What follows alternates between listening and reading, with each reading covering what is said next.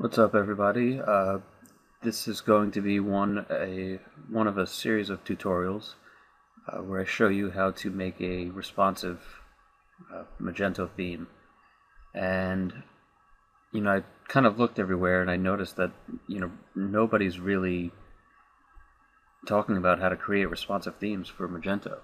Like literally nobody. I mean, there's a theme development and support for that, but nothing as far as responsive goes.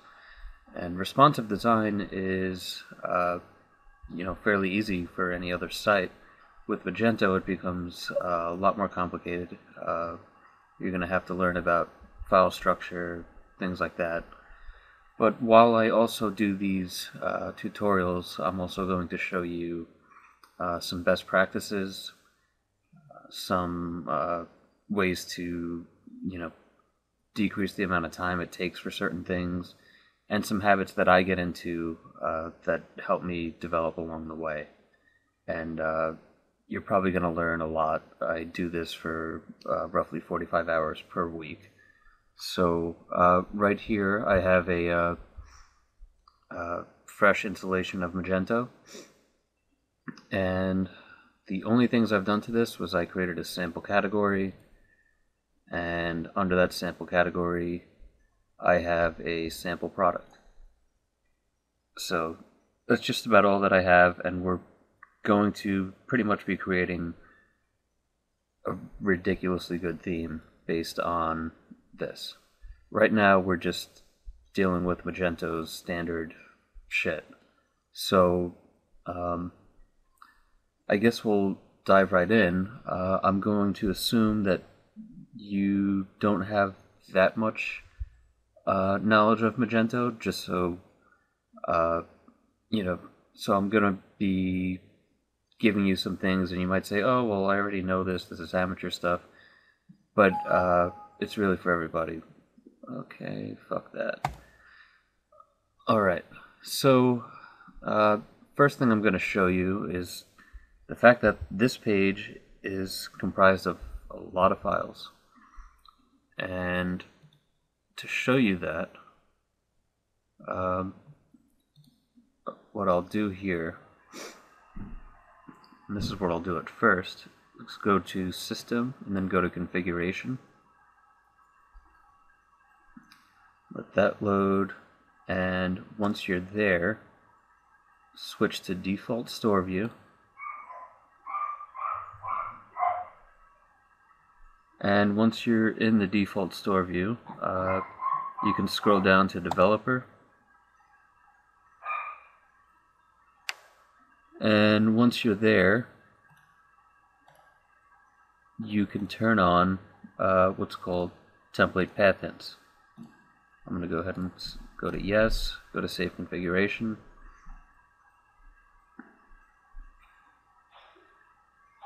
Okay. Now once I refresh, it's going to show in red all the files that are being pulled in here. So here's a file that's being pulled in, here's another file, here's another file. One thing that you really need to do with Magento is know where things are, and that's exactly what template path hints will help you do.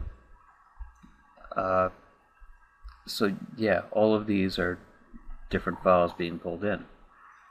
Now I'm going to go ahead and disable that for now, because there's a much better way of going about this. Template path hints is fine, and what is pretty nifty is that you can have it so that you can put your own IP address in. That way your customers don't see the template path hints when you're working on the site. Only you would see them. But it's still not so much fun to actually go back here, turn them on, off, and if you're working with a team that's in the same place and you all have the same IP, then one person might say, "Oh, well, do you mind if I turn off the template path hints? I can't see this thing or this thing." So they might be working on search or CSS or something like that. So let me go ahead and refresh this. One extension that I really recommend that you start using is called Easy Template Path Hints. It's free. You can Google Easy Template Path Hints and you'll find it very quickly. And basically, you come here, fill in your order information, and you'll eventually get an email with a link, and you can download it from there. So to install this extension, you pretty much go right here, and this extension only has one folder called app, and you go ahead and you drag that to the root directory of your site.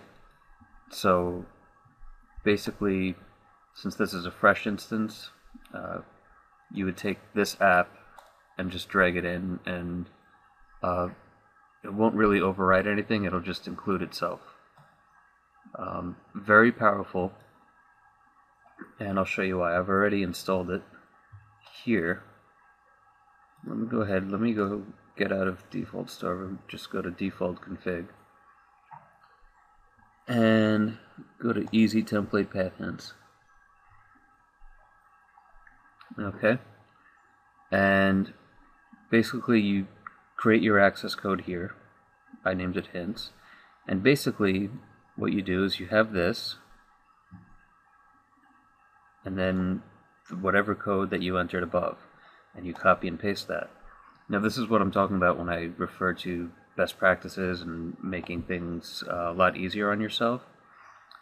What I do is I take this string, and I literally, at work, I come here, and I'll just, because I don't want to memorize that shit, and I don't feel like typing it every time, so you can literally copy this code and just append it to the URL,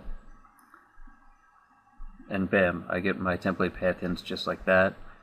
Nobody else ever has to see them. If I want to turn them back off, I just get rid of this here, and they're back off. Now I'm going to turn them on just to show you a little bit about Magento file structure, because that's one of the most important things that you're going to need to learn. Okay, here I have my Magento installation here. Now it's pretty overwhelming if you haven't jumped into the files here, but the main files or main folders that I want you to look at are app, JS, and skin. App is going to have all your template files, everything that comprises of, this page. So everything here, this head.html, header.html, the majority of the files being pulled in are from app. JS is simply, a library for JavaScript. Whatever you have in regards to extensions, things like that. And then skin is basically where you put your CSS. So just remember app, JS, and skin. Now, here's a bit about file structure, and I'll be showing you this here. Let me go ahead, and I'm going to go to design.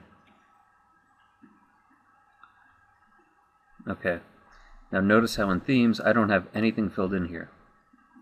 Nothing. So basically it's using Magento's default shit. Now this is where knowing about the file structure helps. As I mentioned, app is one of the big folders that you want to be looking at. So if you go to app, design, and it's the design for the front end, you can see we have base here.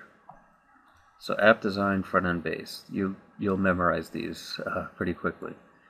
And notice if I come here, everything's coming from base. App design, front end, base. App design, front end, base. And the way that this will work is you don't want to touch the base files. Instead, what Magento allows you to do, and is very smart on their part, is instead of base, there is default. And under default, there's another default. So basically what happens is, if something is not found in default, then Magento looks to base. So the reason for this is, say you're writing something in default, and you happen to mess up, you can just delete that file and it'll revert back to grabbing the base file. Now what we're going to be doing is creating a custom theme. So what I'm going to be doing is I'm going to take what we have in, I'll take what we have over here. So app design front end base, and we want to take the template and the layout files here.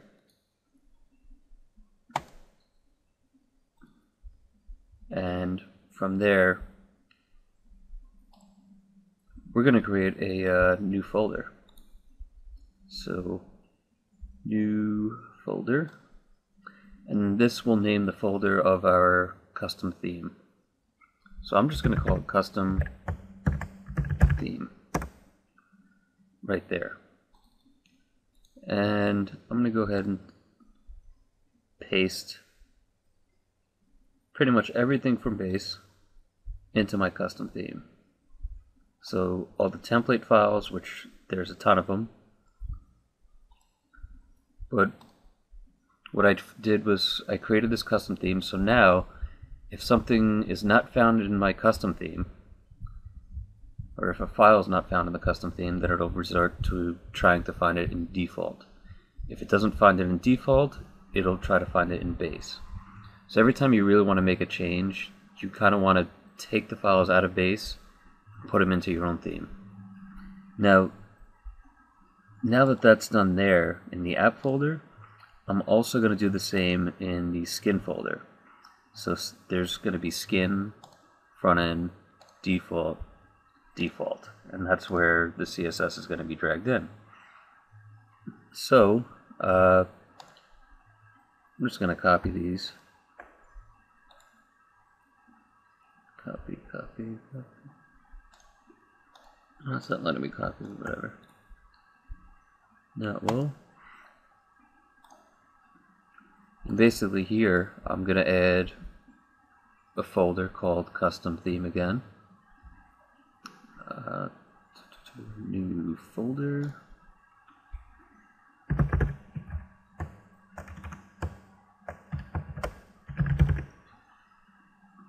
New folder called custom theme, and in there I'm going to paste.